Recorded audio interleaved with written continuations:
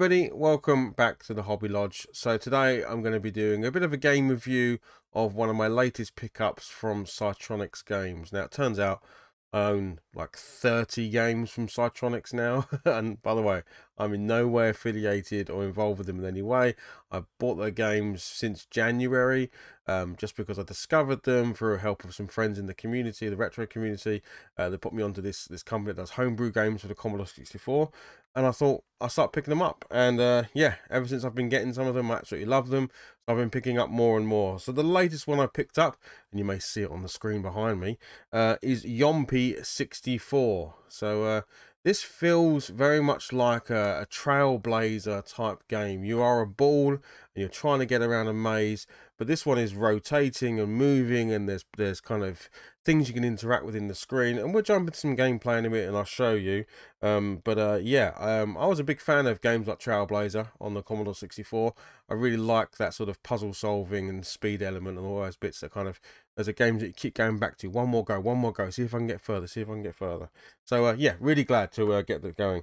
Apologies, by the way, I've got a bit of a cold, not a bad one, just a cold. So if I sound a bit nasally, then I apologise for that. But yes, I'll show you what's in the box or in the case, and then you can take a look. But yeah, once again from these guys at Psytronik, amazing quality. You know, for I think $14.99 for the premium disc edition. You can pay $8.99 I think for the tape, but they are fantastic quality. Really impressed with them. Really think they do a great job with this stuff. So there we go, there is the case. I've also got the door open. It's a very hot day in the UK at the moment, so again, if you're in the outside noise, I apologize. We'll get through this, don't worry. Yes, but anyway, Yoompy 64, there is the case. Nice piece of artwork on the front, tells you exactly what the game's about. There's no way you're looking at that and not knowing what this game is about. That's always good to know. There is the back. They're nice and colourful. Anything I want to pick out on the back there? So it looks like it's a recreation of an original game called Yoomp on the Atari XL/XE, an indie arcade game, Yoomp. So there we go. 23-dimensional textured tubes to guide your ball through. The 23 levels essentially. It works on the Commodore 64 or 128. It's PAL. It requires a controller. I'm using a joystick. Works fine. But yeah, let me open up and have a look inside. So I've gone for the disc edition. I'm really in love with having the disc drive for the Commodore 64. I had one as a kid, so that additional nostalgia of not only having a C64 but also having the disc drive for the C64 really does it for me. So I'm picking up as much as I can on the disc, but of course tapes are great as well. And the nice benefit you get with tape, of course, you get the speed of loading with disc, but with tape you get to listen to some awesome tunes while your game's loading. So that's kind of it's a bit of a payoff. But here we go, here's the disc. And it's exactly as you expect from these guys.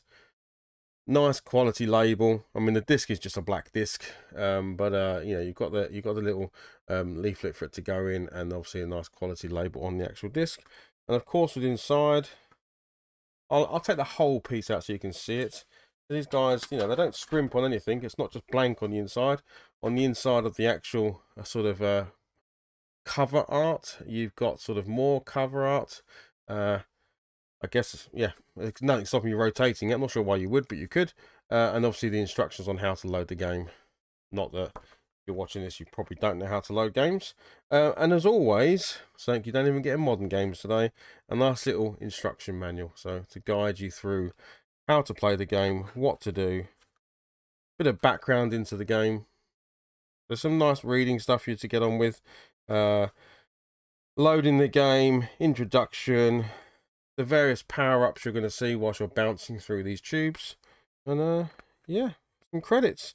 So yeah, really nice, really nicely put together as always from these guys. You know, $14.99 for the disc version. I would highly recommend the premium disc versions of all of their games. I've not had a single dud, and even the tapes are brilliant as well. And one thing I will say about Psytronik is their customer service is fantastic. So in the one occasion where I've had a dud tape, I contacted them, and within minutes they were like, no problem at all, we'll send you another tape. So you know, I cannot, again, not affiliated, not getting asked to do this or anything, but I'll say it how it is. And these guys look after you when you buy stuff from them. So yeah, let's get over to the table. Let's get it on the Commodore 64. It's already fired up, as you see. I need to put the disc back in, otherwise it's going to moan at me. But we're going to play. All right, see you in a sec. So this is Yoompy 64. Here we are. Okay, so for the main menu here, you've got start game, music, or sound effects. You can't have them both, so you know, choose your poison. I'm going to play with music on, of course, because I want to hear that SID chip from the C64 singing away. Yeah, you could choose the sound effects if you want to have a different experience, maybe.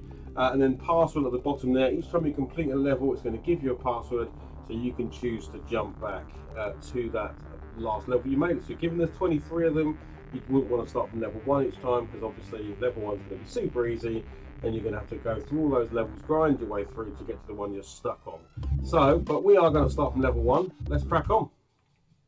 Now, it is a multi-load game, so every time there's a new level, it does take a moment to load. Now, on the disk drive, it takes about 5 to 6 seconds to load a level. That may obviously vary on tape, but yeah, let's see. Okay, so here we go. We enter the tunnel, and I start bouncing. I can move left to right using the joystick, and I obviously want to avoid the holes in the ground to make it through the tube. There are power-ups on the floor, so you can see there I hit that big arrow, and that big arrow did a big jump for me rather than my usual bounce. Otherwise, I'm making my way around the tunnel to avoid falling through the gaps. There are all sorts of tiles in this game. There are tiles that will pause the game, so you maybe have to get yourself into a better position. There's tiles like the one I just hit there, which is the earthquake tile, which disorientates you for a second. There are slow down tiles, speed up tiles, forced maneuver tiles that will force you left or right. There are, well, yeah, that is definitely disorientating. Lots and lots of tiles I haven't even seen yet, but they are all shown in the actual manual. But yeah, the idea is keep on bouncing and get through the level. Now this one, obviously being level 1, is going to be fairly simple. I don't think I've failed on this one yet, but you know, it's going to be a first as I'm trying to talk and guide my way through it. Yeah. Oh, this one, that one does a lighter or darker. It can actually make the tunnel change colour, which might again disorientate you if you don't recognise a block. So yeah, loads of tiles, really cool music. The music's got a bit of a beat to it, which obviously helps because your beat, the ball is beating as well each time it hits down. But there we go, level 1 complete. So yeah, as you can see, it's loading again. I can hear the disk drive whirring up, but again, 5 to 6 seconds is no time at all, right?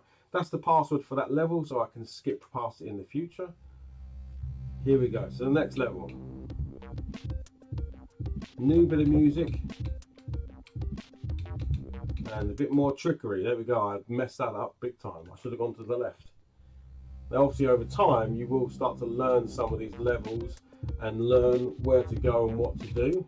But yeah, let's go. It is fairly, I won't say pixel perfect, but it is fairly unforgiving. So if you think you're going to clip the corner of a box and make that jump, you probably aren't. You need to land pretty good within the limits of the square. You know, the only thing I wish the game maybe had was an ability to push forward. Because if there's let's see, I just clipped the edge of that box. Now in theory, I reckon I hit that one. But like I say, it's unforgiving. As far as it's concerned, I missed. Yes, but anyway, pushing forward to accelerate the tunnel would be really useful, because I do believe that once you get better and better at these, you will be able to go through some of the levels fairly fast. And it'd be nice to be able to accelerate for some of the less trickier parts of the tunnel, you know. So yeah, but otherwise, it's one of these games that you just want to keep coming back to and doing one more time, because as you get good at it, you're going to want to try and progress. Works perfectly with the joystick. I imagine you can use a controller, but these types of games, this is what the joysticks were designed for. And using the left and right, holding onto the stick, it's perfect. Yeah, so super responsive. I'm not feeling any lag between my choice of direction and the game reacting. So from that point of view, super positive.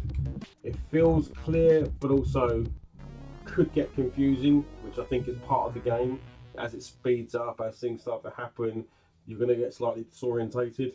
But that I think is genuinely all part of how the game is played. But yeah, so we'll do a couple of levels and we'll give you an insight into the game, and hopefully you enjoy it. I must apologise if you get any crackling on the audio. I think I need to upgrade some of my cables. I have noticed a few little sound defects, which we know aren't the C64, because the C64 sounds amazing, and is more my audio and game capture, because I am running this through natively out of Commodore 64 into an upscaler through a dual output, so I can put it on my TV and through the capture card. I think somewhere along the line I'm maybe losing a little bit of quality in sound, so hopefully this isn't impacting your ability to watch the video or view on the game, because just running straight the game sounds awesome and looks great.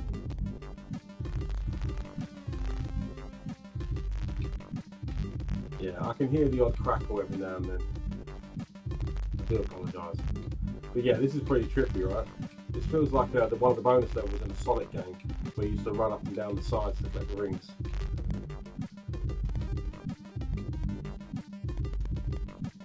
There we go, another level done. So we'll do one more, and then we'll call it there. But yeah, let me know in the comments below what you think of the game, and do you own it yourself? Do you consider picking it up? Is it like for you games like Trailblazer and things like that? Obviously Trailblazer is a lot more on a flat, but it can get quite fast, that game. Do you like these kind of games? Oh, that was a bit of a weird one. I'm not sure what that power up was. Although I wouldn't say they're power ups, I'd say they're just more trying to disrupt your play, because I don't think any of them are super helpful. So we've got some slaloming going on here. Nice. Big jump coming up. Might go up to the side here. Go around the roof. Back round again.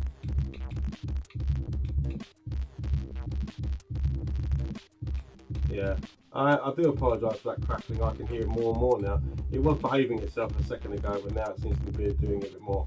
It's not worth me trying to re-record this, because I need to probably pick up some new audio cables or something. But, hopefully you're enjoying it without that's not getting too much in the way. So you do get into a bit of a groove. I'm feeling the game now. Like, as I'm bouncing around, I'm kind of feeling like I'm more into it. Do you know what I mean? Or does that sound like nonsense? But yeah, this is one of those games that as you start to play it more and more, you will start to feel it. Oh, that was close. Oh no, that was an opposite cube. It made my left turn go right. Right, I'm not going to continue. I'm going to let that bounce away. And I'm going to head back over and wrap this up, but I hope you enjoyed that. Well, there you go. That was a quick look at Yoompy 64. We made it to level 4. Things were starting to get a bit rough. So yeah, this is going to be a game that's going to be sort of taxing your brain as you play. You need to memorize those levels, because if at level 4 I was struggling, I've got to get to level 23, did it say? Yeah, 23. So yeah, anyway, I hope you enjoyed that. I hope you gave a bit of a look at the game. Yeah, it's over on Psytronik's website. I can highly recommend them as a company. I can highly recommend their games. I now own 30 of them, so I must like them. I'm actually going to review all of them, because I haven't actually done that. I've talked about getting them, but I haven't done a little review. So if you like this one and you want to see more of them, please let me know below. If you didn't, also let me know below. I would like to kind of go through the ones that I really liked. And this one only came today, so I thought I'd get it on and show you. So yeah, Yoompy 64. Check it out if you wish. I hope you liked the vid. If you did, give us a like. Consider subscribing. I stream on YouTube and on Twitch as well, so you can check out those. I'll stick some links below if you want. But yeah, I'll see you soon, all right? Bye!